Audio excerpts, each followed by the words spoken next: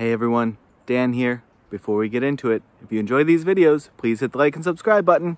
And keep in mind that these are my own thoughts, opinions, and ideas. These are not meant to be, nor should you take them as investment or trading advice in any way, shape, or form.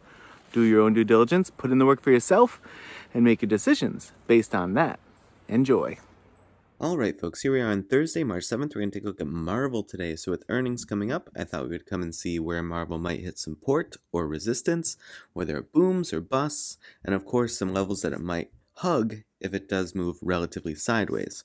So zooming in here a bit, Marvell's been pushing quite a bit lately. We see it, big gap up here, speaking of earnings, looks like that was a reaction a few earnings ago, 32% to the upside, retraced, dipped back down, filled that gap, and then, since it found itself there in the mid 40s, has risen up to 84. So still pushing today. So we'll see how much of the report sort of feeds or lines up with this really big percentage gain that Marvell has seen lately.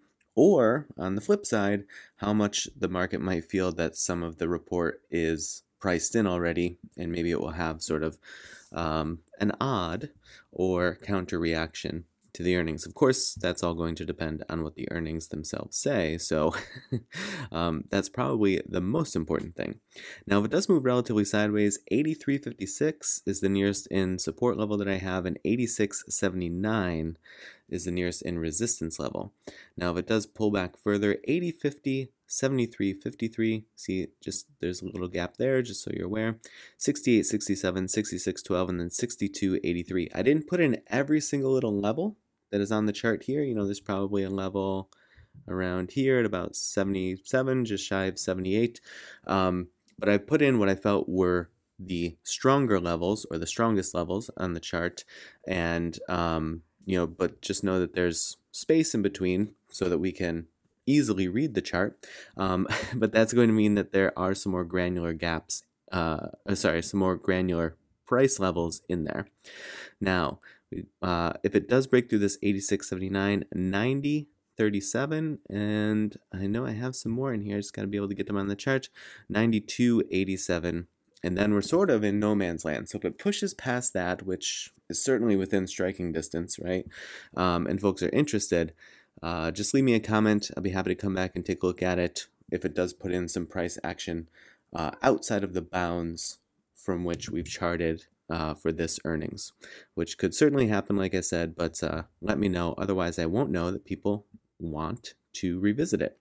Now, we did have a recent trigger and fire in the TTM squeeze indicator here, setting off this push up out of the channel, which is where we find ourselves today. So again, we'll see if sort of the market sentiment feels that all of this hype or all of this push in price is warranted based on the earnings, or if they feel that it's not. And of course, the market will let us know for sure. Now, if it does dip down, it might find some support around the upper bound of the channel, 78.55. If it does pull in to the mid-range of the channel, right now that's situated at 72.80, and the lower bound is at 67.05. Now, this channel, while I just read out those numbers, it is dynamic. So as a price action gets put in, it shifts and it moves, okay? So just know that depending on when you're watching this, it might not be exactly where those levels are by the time you see it. But we'll see if the TTM squeeze indicator with this, like I said, this trigger and fire that's already starting to play out, what that kind of leads to. Is there more gas in the tank and the bulls can keep pushing it? Does it sell off, and then this will sort of look in the long run like a bit of an initial counter move, and then it gets a big push down? We'll have to wait and see, but certainly a lot of enthusiasm from the bulls as of late, pushing the stock price quite high in a relatively short period of time. So again, it'll be interesting to see what the report itself says, and then how the market reacts to it. All right, folks, I hope that your trading week has been going well, and as always, I appreciate you watching, and I will see you in the next video.